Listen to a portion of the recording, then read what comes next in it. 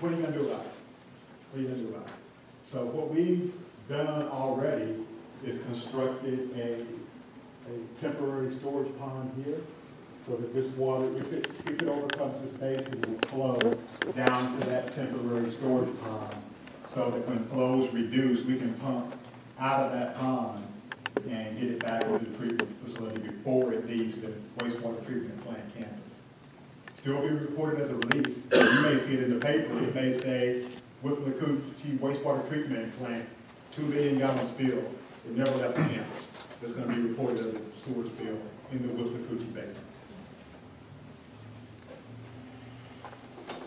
Mud Creek is our other plant, which is across town that handles primarily our commercial customers.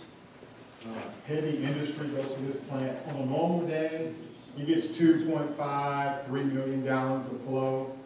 During the rain events, we received about 7 million gallons of flow into this plant.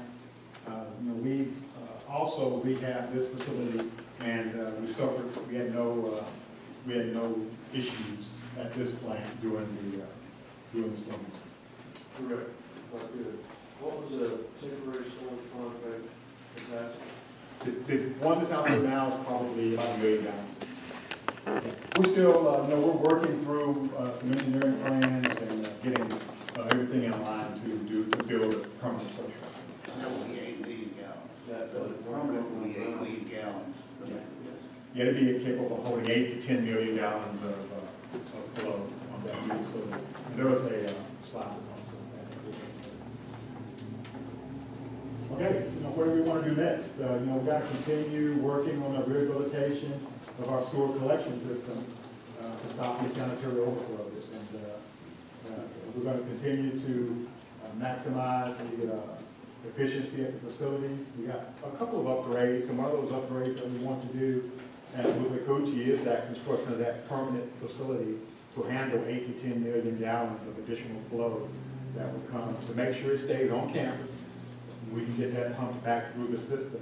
So once we're permitted for that, once we've constructed it and we have our permit in hand, then when it overflows there, it's not considered a spill. So it won't be reported as a spill.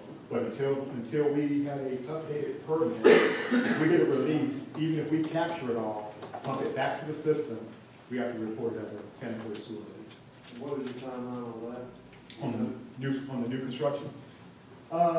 The DEP, I was down there 25.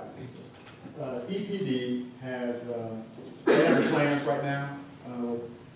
We have 30% drawings completed, and we anticipate that we'll be getting that permit over the next couple of weeks, we're hoping.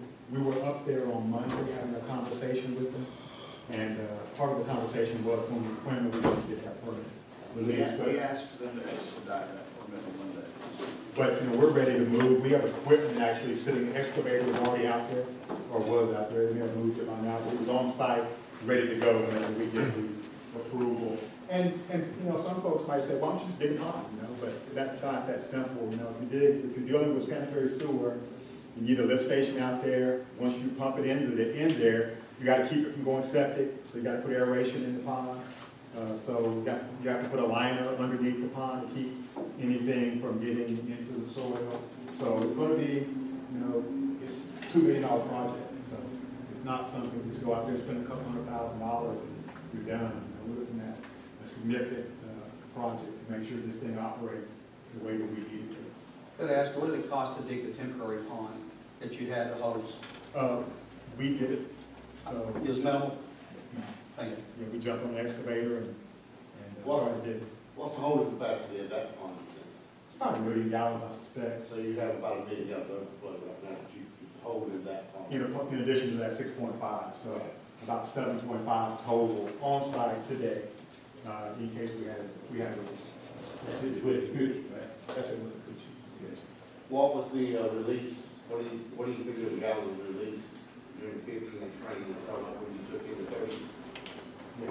We reported 20 million gallons, but and that's a good question. Thank you for allowing us to expand on that.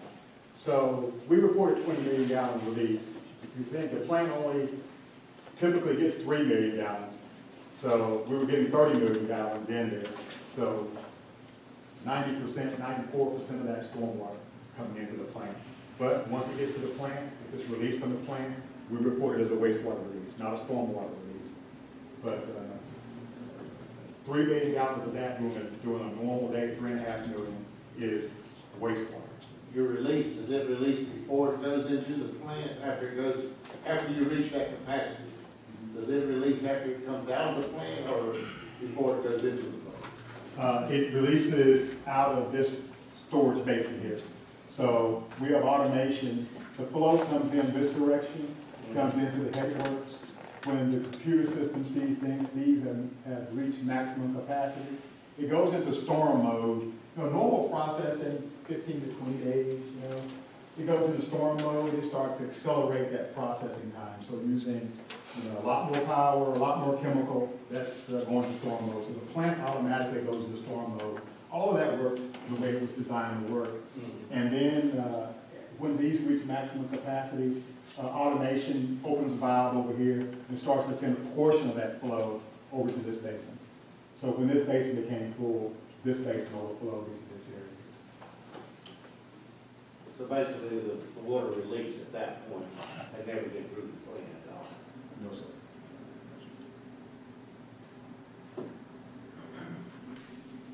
All right, SCADA system. We talked a little bit about the SCADA system. We think that's going to be, we're so close to getting everything in place that we need to maximize our dollars. The SCADA system is going to allow us to pinpoint where those inflows are coming from lift stations and from manholes. We're going to monitor the flows coming into the plant. We're going to monitor the flows coming into the lift station, and we're going to monitor the flows before they get to the lift station in manholes. So the collection systems are going to have monitors. When the system sees those levels starting to increase, that first spike you get after a rain event, that's